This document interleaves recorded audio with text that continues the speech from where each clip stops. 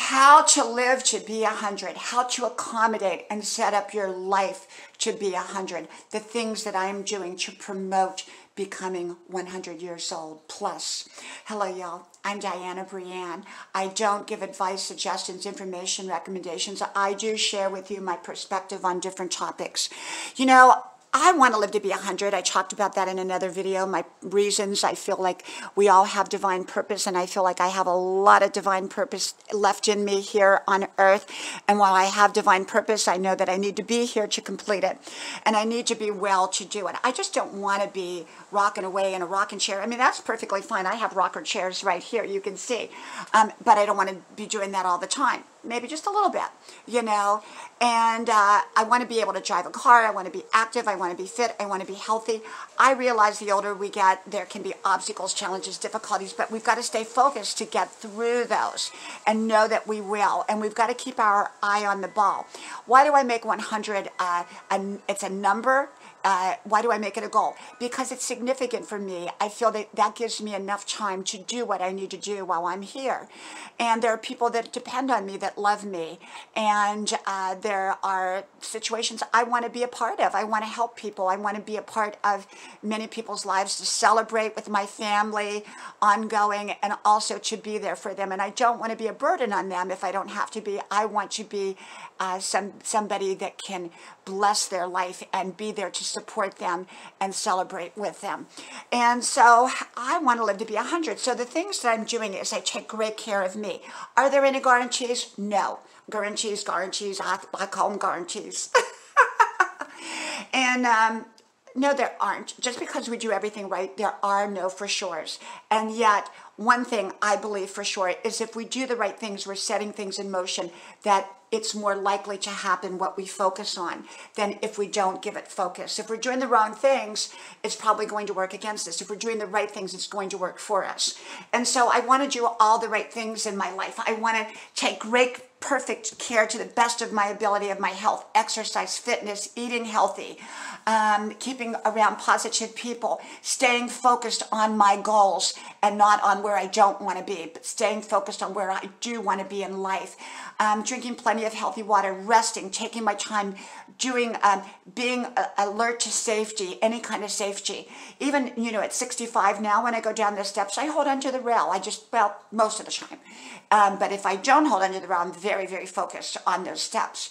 And so I'm doing everything to take care, to be, you know, precautions, and setting my life up. You know, they have these little things you can wear around your neck and push a button. Someday, if I'm really, really old and need one of those, I'll just push a button if I need, you know, if I need to, and then someone's there for you.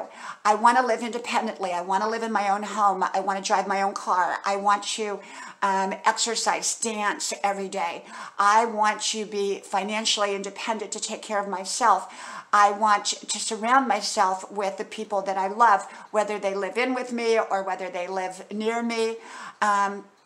I want to set my life up so that I am around people one way or the other, even if it means buying a camper and driving it and parking in their driveway periodically, you know, whatever it means, you know, that I can live my best life. And so I come up with different ideas and different plans and different possibilities. Some I may use, some I may not use. And setting my life up. It's important to set your life up financially so that you can be okay to the best of your ability. Live the frugal lifestyle so that you have the ability to live out the rest of your life in a comfortable manner. You know, when I say frugal, I don't mean cheap. Cheap is a totally different word, but I mean frugal. You cut corners in one area so that you can get what you really want or need in another area. And so that's what I do. That's what I do. I'm always thinking of ways to be frugal. How can I take care of my health? And that's what I'm always, my mindset is, and doing the things, not just talking about it or thinking about it, but I actually do, because remember, it's in our actions that our lives are created, not just in our thoughts. It starts with our thoughts, but it goes into our actions. And so we want the right actions.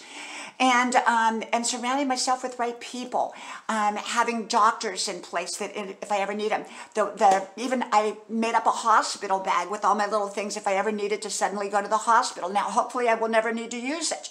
It's just like my generator generator for electricity if in the event I needed to use it. I hope I never need to use it, but it's there if I do. And so you kind of set your life up for things that you hope never happen, but if they do, you're ready for them to the best of your ability. And so you surround yourself with the right professionals if you ever need them, and hopefully you don't, of any kind. And so you know who to call.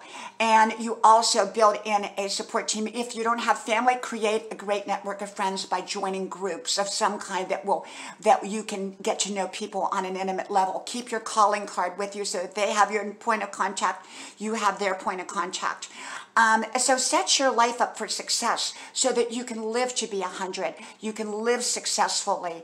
You can live happily and actively. You don't want to just sit there and do nothing. You want to be active, in my opinion. At least I do. And so live your best life starting today. And there's nothing wrong with hoping and planning and creating the right actions to live to be 100 plus. Actively and healthy.